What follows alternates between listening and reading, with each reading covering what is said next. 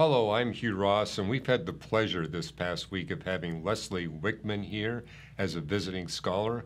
And Leslie, you've been doing some rather wide-range contributions. You really are a Renaissance woman, an amazing scholar.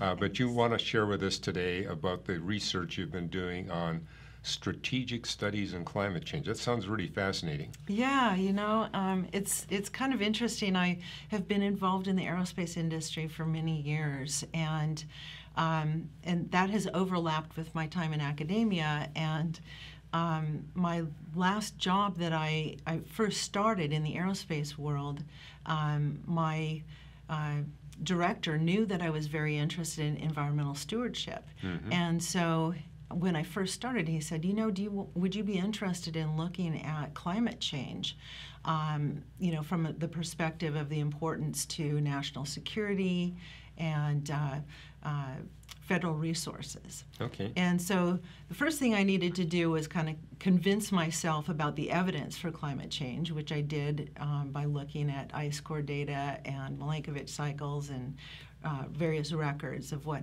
the Earth has gone through. And the next thing I did was look at the various impacts from climate change on the entire globe. And so in looking at those impacts, they included things like sea level rise, warming ocean and air and land temperatures, particularly warming of the ocean, which provides more heat energy for violent storms. And then I looked at the cryosphere melt, so the melting of... Cryosphere refers to basically all the frozen ice Okay. in our world, right? So, and then I kind of looked at the timelines in terms of what kind of impacts would be most important early on. Okay, so sea level rise, obviously impacts some low-lying military bases and increased storm surges and things like that. But the thing that really caught my attention was the cryosphere melt, and particularly in the Arctic region. The northern hemisphere seems to be warming faster compared to other global regions, and the Arctic ice melt has been dramatic over the years. In fact, the Arctic sea ice has melted at a rate of 3.5% per decade for the last 30 years, which is very alarming. And the that's a reference to the summer ice cap, right? Well, this is year-round averaged, okay? The minimum ice extent that you're referring to, which usually happens in about September each year, has decreased even faster. Yes. And so that's alarming from an environmental standpoint, but it's also a huge impact on national security issues because, for decades and hundreds of years even prior to the modern day, that whole region has been more or less frozen solid year-round. And now to have it opening up and melting at an alarming rate, it's opening up a third continental coastline to the North American continent. So the Northwest Passage is now open, where it's been closed for 1,000 years. Exactly. Yeah. So in the summertime, we're getting the Northwest Passage open, and we've had ships going through there. The traffic is increasing dramatically because of the fact that going through the Arctic, as opposed to Panama Canal, cuts thousands of kilometers off the distance and between. You can send bigger ships. Yes, and exactly. And it's much shorter to go through the Arctic if you're going between Asia and Europe. Right.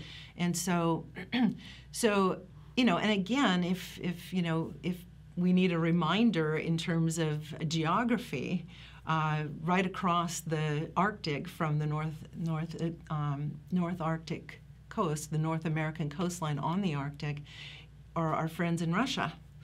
And so it puts them a little bit closer to us. It puts them a little bit closer, a little more accessible. So, and typically, we haven't paid that much attention to the Arctic region in terms of national security So what you're issues. suggesting is it is now possible to have 20 nuclear missile subs. Well, I didn't want to say it explicitly, but the thought arises.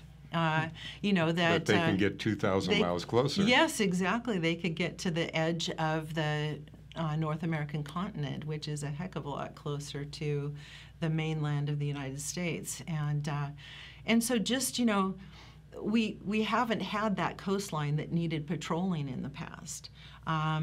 We haven't needed as much surveillance from space as we need now, as the activity increases. So there are demands on assets. You know, typically our communications satellites are in geostationary orbits, geosynchronous orbits that essentially draw a figure 8 around a certain place on the equator and track with the Earth's rotation. But the coverage for those stops around about 75 degrees north and south. And so it doesn't cover the Arctic region in any kind of a complete sort of way or consistent way. And so we're having to think about, you know, new constellations of communication satellites with which, you know, the Starlink program, you know, various different companies now are launching constellations of satellites that will cover the entire globe. Which makes me, as a radio astronomer, a little concerned, because right? How are we going to do our radio astronomy measurements with all these satellites pouring down their signals? Yeah, exactly. And yeah, so there are all kinds of things that are going on in the Arctic that are. So I've been actually attending Arctic community meetings for the last. Gosh, I started, I think, somewhere around 2008. And, you know, people from all over the world come together and talk about the various concerns that they have with navigating the Arctic, being able to communicate from the Arctic, and just the simple fact that there's a lot more traffic. And so this is going to impact the wildlife that's there? Exactly. Yeah. And the Indigenous peoples that live in that Arctic region, that live off the land and sea, their lives are very much impacted by the changing landscape. You know, the tundra is melting. I've actually been reading that some of them are rather pleased, because now they're saying, hey, we can get goods delivered to us by ship instead of by air. That's true. And we're not going to have to pay as much for groceries. So. Right. There are some upsides, I guess you could say. But, you know, by and large, their lifestyles are changing dramatically.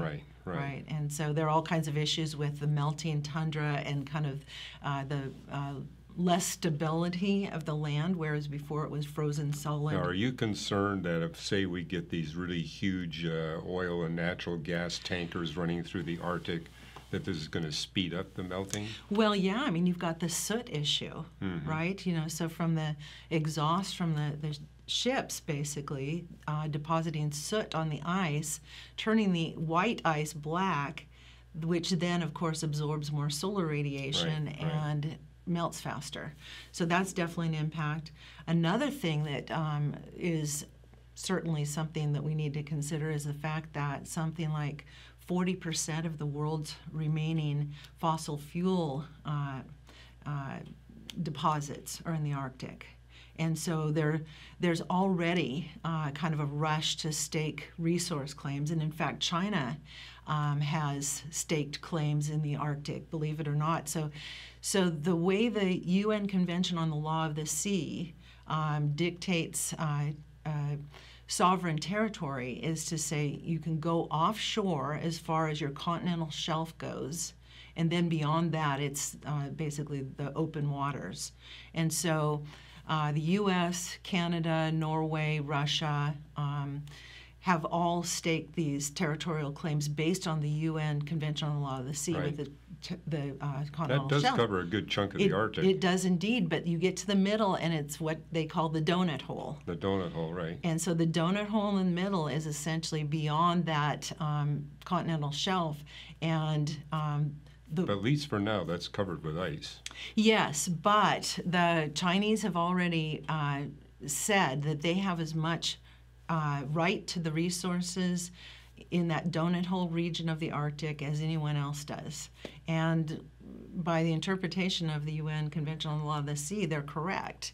And so because there's so much fossil fuel in that area, it could turn into somewhat of a oil rush in the Arctic. So increased activity not only from shipping but also resource exploitation. There's a lot of fishing in that region as well.